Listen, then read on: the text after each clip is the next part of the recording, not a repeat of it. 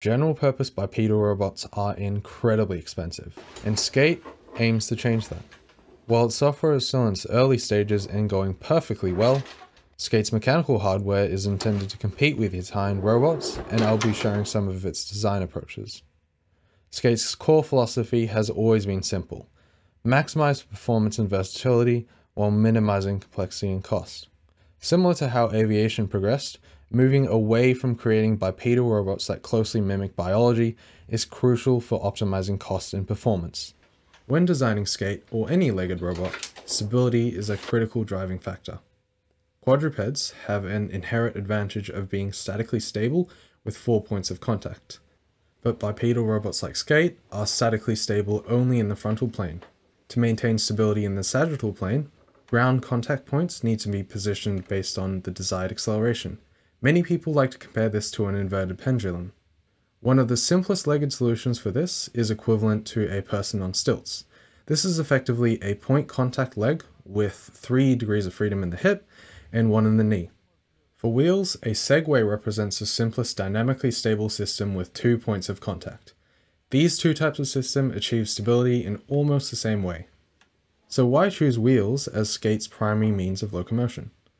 Well, they're more efficient, quieter, reduce total system wear, and enable higher speeds. When experiencing disturbances, wheels can rapidly relocate contact points without needing to lift an entire leg. Skate's wheels are designed for standard stair and ladder steps, and have sufficient torque to accelerate the robot at 1G for a short period of time. Even though wheels are the best solution for the majority of cases, legs excel in exceptionally challenging terrain and fall recovery. Combining the two gives the best of both worlds. When optimizing Skate's legs, the number of degrees of freedom was a major consideration. I mentioned earlier that people on stilts use 4 degrees of freedom to balance. However, the minimum required for positioning an endpoint in a volume is 3 degrees of freedom. This is what Skate's leg uses to reduce complexity, cost, points of failure, and weight. A 2 degrees of freedom ankle, which is what humans have, is largely unnecessary for a point contact, and the functionality of a 3 degrees of freedom hip can be replaced by differentially driving the wheels.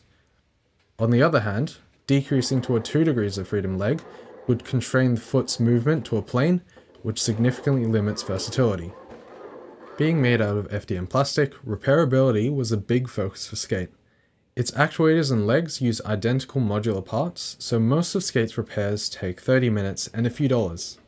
Luckily, this safety harness has kept me from needing to replace any of Skate's parts, or a wall, for now. Its 2 kilo leg is 33% lighter than an average human arm, and can fold up into a very compact form.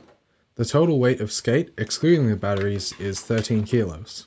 Combined with a knee and hip flexion joints capable of 45 Newton meters and a peak of 80 Newton meters, Skate is one of the lightest and highest performance bipedal robots for its weight.